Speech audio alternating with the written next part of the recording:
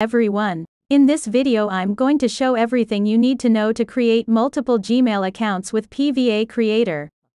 First, select Gmail and add a new campaign. Type your campaign name and account count, then click Next.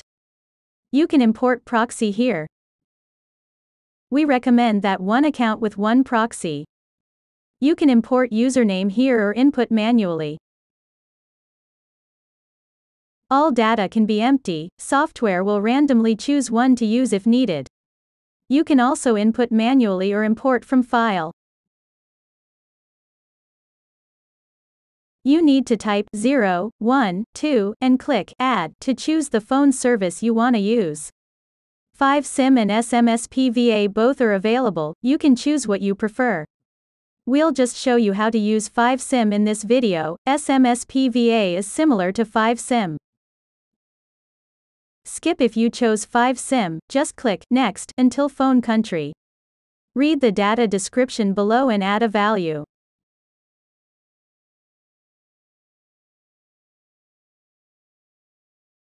Just click Next until 5SIM table. Open 5sim.net, log in and click your account in the upper right corner. Then click Get a Pikey, drag the page to the bottom. The content below is what you need. Copy your API, then paste it in the table. After that, click Finish. Click Start to run the program. You can run twice or more by changing the first option.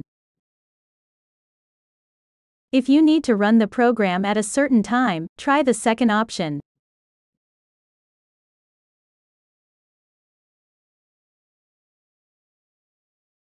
The third option can set interval time to loop run the program if necessary. We'll show you how to use loop run in this video. You can click Settings to set thread count and then click Start.